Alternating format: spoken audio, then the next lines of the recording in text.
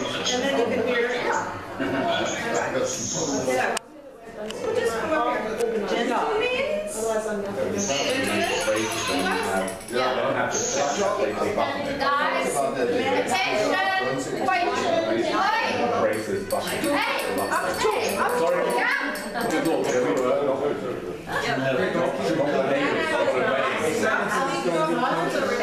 not the right to speak like a pond. When you have an English, just like yours. That one fell. Okay. We have a special Yeah. we have a special handshake. Oh, really? I thought you said not to stop. You said not to stop. And shut the finger. You can hold, I think you can hold it down, Sandy, I think. Well, that's, you're okay? Okay. I'm sure, like, she's quick in yourself. Here we go. It's your turn now. There you go. Yvonne, stand over there. Crystal, refill. Stand next to you. Wouldn't you be happy? Okay. Well, I didn't prepare any speech. Just someone take photos. Right, there you go. Yeah, I can remember what happened. Yeah, because I don't do speeches.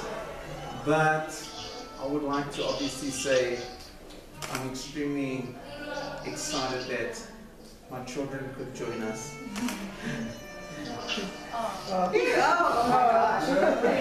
I've never seen you. That's always the first time. So, yeah, it's a pity that you guys couldn't be here in person, but it's great that you're here. And I was gonna, kind of speak about my life, the last 60 years. It's been a momentous journey, obviously. And life's never easy, but overall I think I've had a great time and a lot of achievement. And if I start at the beginning, my father came to South Africa as a prisoner of war in about 1944. And he met my mother in South Africa. And they got married. And they had 2 children, me and my sister. And today is my sister's birthday. But she passed away at 28, so it's many years ago. And I went to school in Johannesburg. I went to one school my whole life. One of the disappointments at my school was my principal said I'd never amount to much. So it gives me great pleasure to say screw him. Brother Timothy. After school I went to the Navy. It was a great experience, I must say. I went to sea for a year. And I never really got over the seasickness. But it was great. You looked amazing in your white uniform. I had super tight pants. The white shoes were the best. The white cotton shoes, those were the best.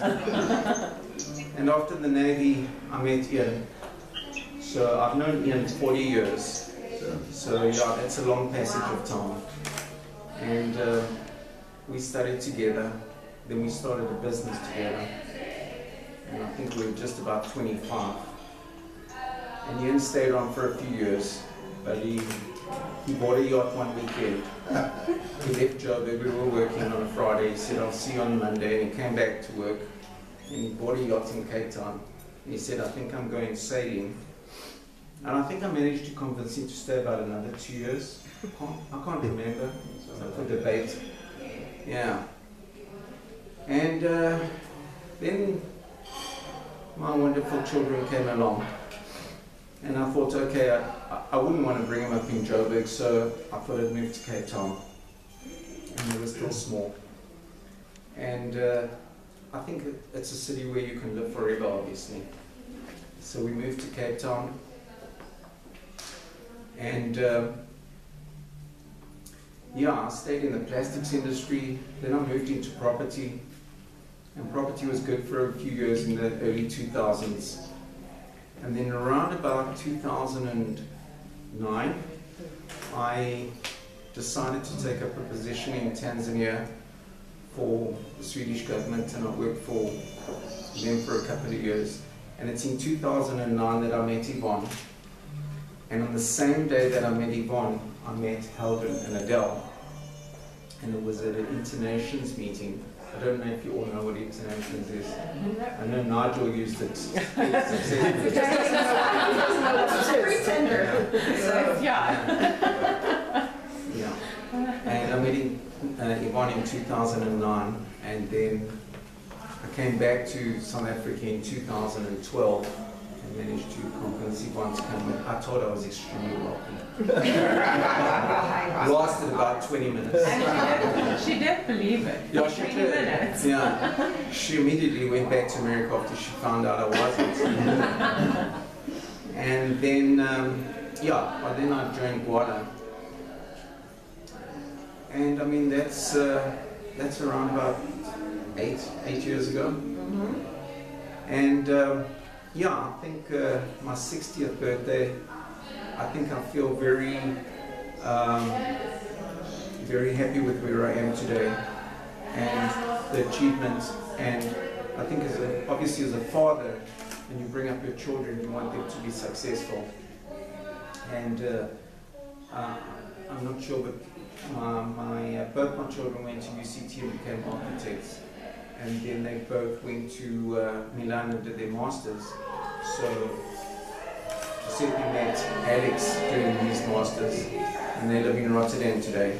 And Bianca is making a meal of her pieces in Milan. And so I'm going to Milan next week. And I'm pretty excited because I'll be having my birthday dinner with my daughter in a week's time. And life's wonderful. I have a wonderful life in Cape Town with Yvonne. We have a lovely home. And I have a wonderful group of friends who made a huge effort to come here this evening and put on these bow ties. And they're very small. Yeah. And I look forward to the next birthday. But that's about it. What can I say? Happy birthday! Sorry. One very important thing, critical, is of course my mother, who's not with us today. And we are leaving tomorrow morning to go back to Cape Town. And tomorrow is my birthday. And so we're going to spend my birthday with my mother tomorrow, who's 87. And Yvonne's folks themselves are in the 80s, and Yvonne's father's 91 and my mother's 85. So tomorrow's birthday day with my mom. Happy birthday! Thank you. Cheers! So is it inappropriate to sing happy birthday to you? No, go ahead. As long as when they bring cakes. When they bring desserts, we're going to do that. That's what we're going to do. Happy birthdays, yeah. He's got the other speech grabs still coming. Some more speeches going to happen. Yeah. I'm looking at the schedule. It's ish. What time is it? It's ish. This is ish. So I also wanted to say a little something. Okay. And so he gave a great CV and of his life, and he told you all kind of what he's been through and where he came from and everything.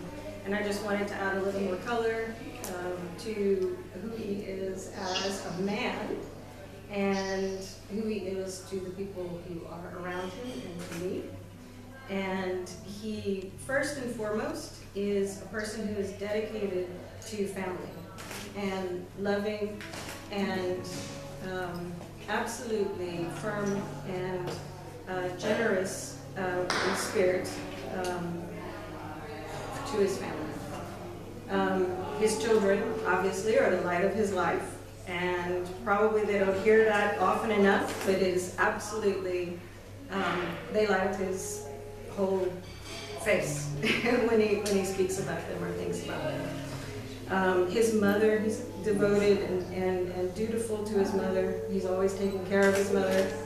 And and been there for her when she's needed. He's been there for his children, just like my parents have been, the safety net, and always been that rock of stability and love for them, spending time with them throughout their lives, playing soccer, taking them to soccer matches and WWE. Hey, we played a lot of soccer, hey? WWE. We went to WWE. Yeah. And still remains very close with his family. And also, one thing that I very much appreciate is that it's not his own family, but it's also with my family. My father's ill since January, and he's 91. And so I have to go back quite often. I go back and forth now every couple of months to America. And he has been nothing but supportive and absolutely behind me and with me on spending time with my parents and being so understanding, even though it can't be very easy to kind of go through this. Yeah, but he's always been very, very supportive. The other thing that I admire about him is his eternal optimism and persistence. You have to be optimistic. Yes, that's something that is that I try to kind of get from him. He is, just a couple of examples of it. At work, he's looking at me like what's going to happen here? We stay off the work. Yeah, no. So one time, it's important though, because it goes, you know a person's personality, but you don't always know their character, and those two things are very different. He's got a great personality, and he's always out there and loving and fun, but he also has a great character that I think not everybody has the fortune to experience or get to know. And so he is optimistic and persistent and has this perseverance that I've never seen, and more so than I've ever seen in a person. He, one time at work, he had a strike where everybody walked off the factory floor, and so they were not coming back, and the factory was empty, and he's just dealing with it. He's just like, yeah, it's fine, it'll all work out fine, and this thing lasted for weeks, and he had a trip planned to America, and he had to cancel that and everything, but he just deals with it. It rolls off his back. He's just that kind of a person. That's something that I really admire about him. He just continues with life. And is inflappable. I'm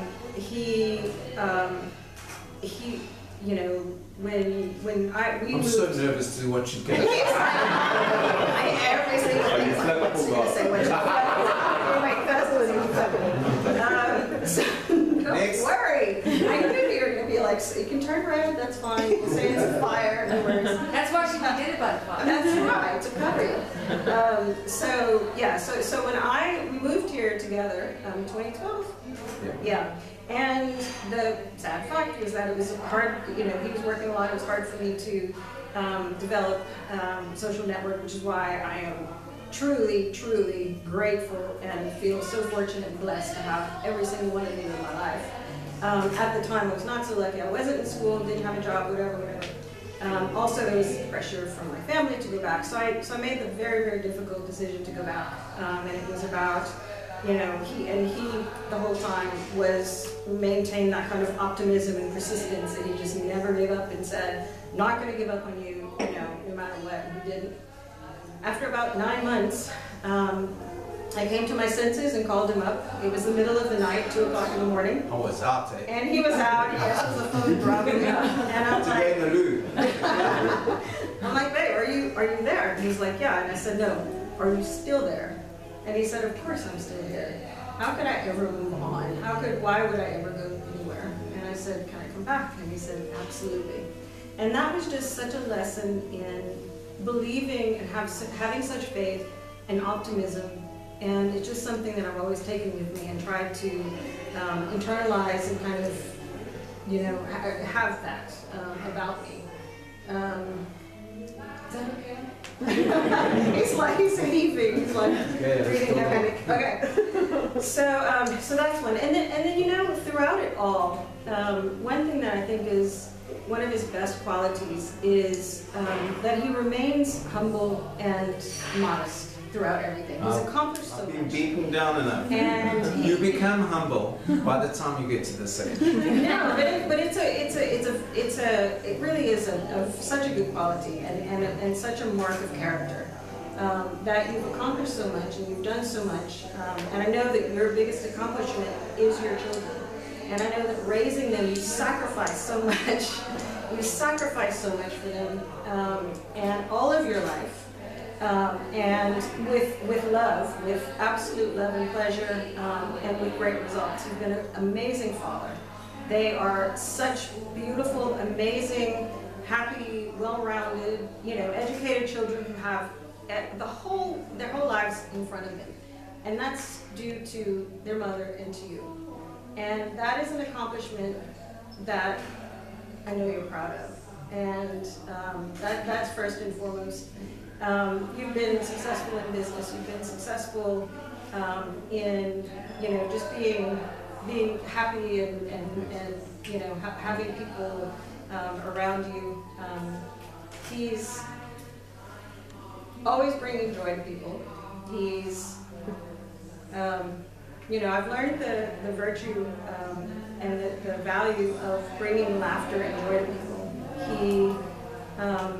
He is always the person to make people laugh and to feel good, and you never leave his presence without having had a belly laugh about something, and without feeling, and it just makes you feel good. It's it's like the endorphins in the brain, whatever. I don't know what it is, or just the and you feel that.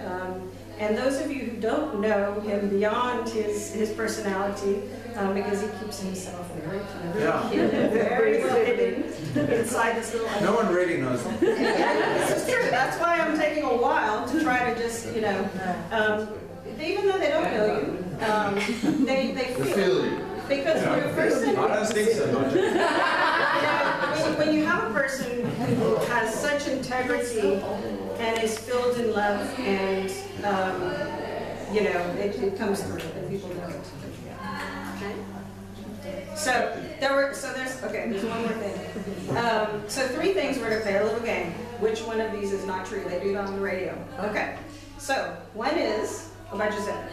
One is dive into this fire. Okay. Okay, one. One is that he once got onto a plane with cash strapped to his legs and pants over it. That's one. That means to be true. 2 is no. People have to guess like which one is true. Okay. 2 is he was once ziplined from one ship in the ocean to another ship on a medical cot. 3 is he was once arrested in Africa and thrown into a jail and stripped to his undies in jail. Which one of these is not true? I think that which one? That was obvious. They're all true. So he can tell you these stories. Like, he's full of these stories, and he's also embarrassing, but I think they're fascinating. And he's a fascinating person. Wrapped in a person who is, lovely and loving. And I want you also, babe, just to look around and to know that these people are here because they love you and because they appreciate everything about you, and in a very real way. This is, you're so fortunate, and I know that you're so fortunate, and I know that the life goes both ways. And, yeah. Thank you. So, happy birthday. Happy birthday! Happy birthday. Happy birthday! Cheers! Yes. So which one is not true? All of them are Yes. All of them. None of them are That's a trick. They'll tell you the story. How big were those facts? How big were those facts? See how you looked at us. There was an episode of Lock and Bride. You didn't see that one? Yeah. Makeup Bride. Makeup Bride. Sure. Yeah, it's fun. Yes,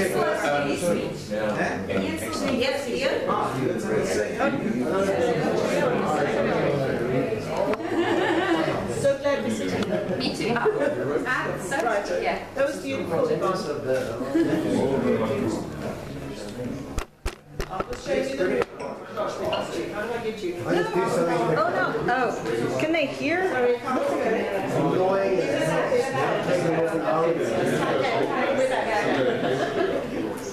I'm just going to